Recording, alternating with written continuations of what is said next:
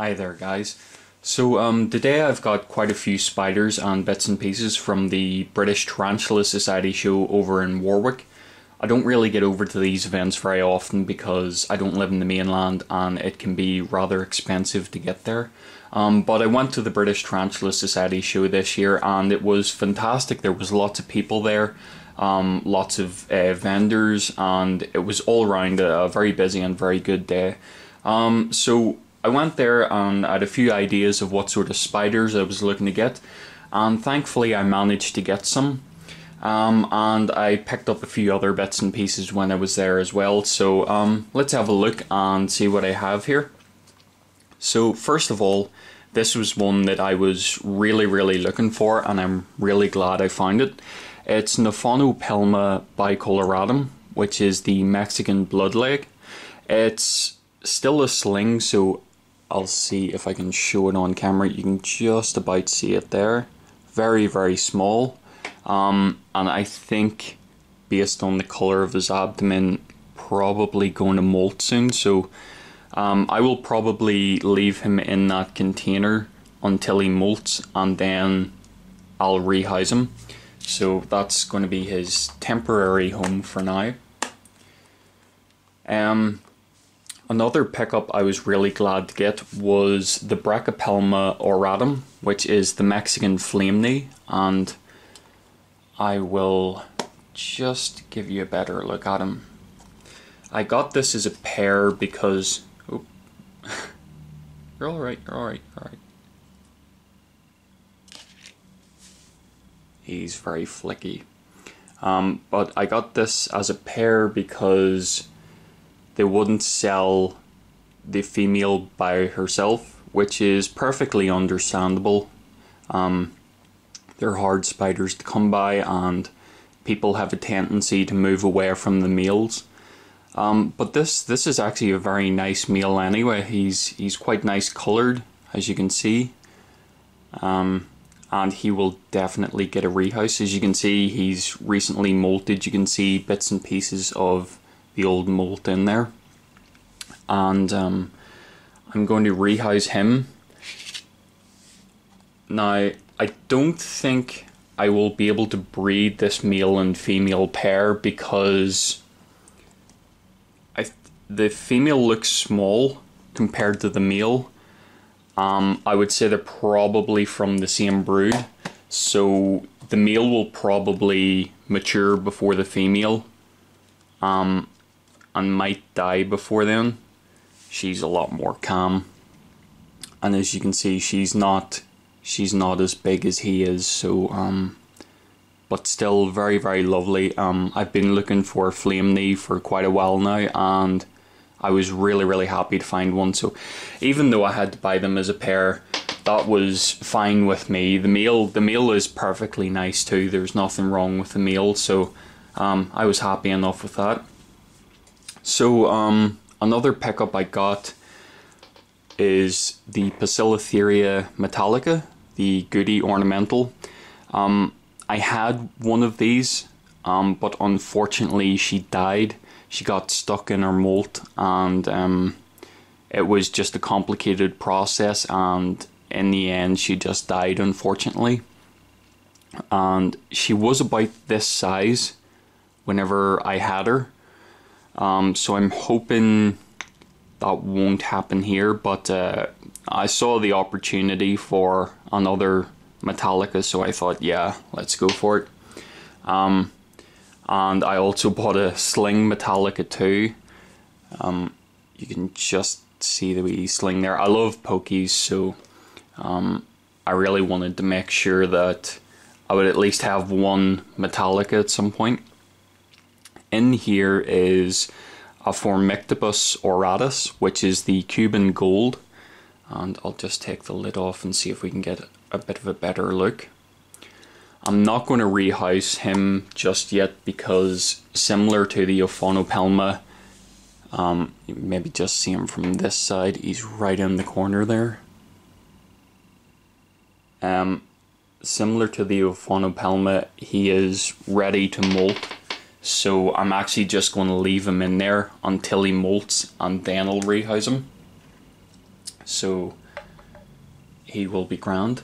Then I got this from Venomous Visions. This is a curtain web spider, a Diplura back, and I'll just see if I can take the lid off so you can get a good look at him. Very, very nice spider. Very similar looking to a Davis Pentaloris, except for smaller bodied, much bigger spinnerets and longer legs, but in many other ways the carapace is similar. The abdomen not quite as distinct as a Pentaloris, but not bad at the same time. It's a nice thing, but I think this is a bit more arboreal, so I'll get a bit of an arboreal setup there. And also from Venomous Visions I got this Egyptian blue leg centipede, and I'll see if I can give you a little look at him. It's very, very nice. You can just see him up there around the top. He was very, very active yesterday. I'm sure he's a bit tired from the walk over, but or from the drive, sorry. Didn't walk the whole way from there. But yeah, he's very, very nice, and I wasn't really intending to get a centipede, but I just saw these little blue legs and the colour of his body, and I was like, yeah, I'm gonna get him. He's really cool. And the last spider that I have that I was really, really looking to get, and I'm really happy I found it, was a Pamphobetis ultramarinus. I have quite a few Pamphobetis, and they are very, very lively, very energetic. There's pretty much always a good feeding response with them, so I love the Pamphobetis genus. And the ultramarinus is an especially nice colour when it gets to the adult size. I'll just give you a bit of a better look. And I'll just rehouse him into something slightly bigger. And I might end up sticking the Cuban gold in here instead and let it live in there until it molts a couple of times. Oh, my lights went out.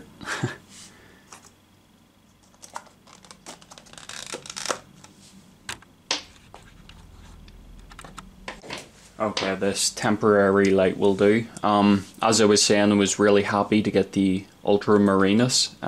Thought that was a great find. And then I got a couple of mantids.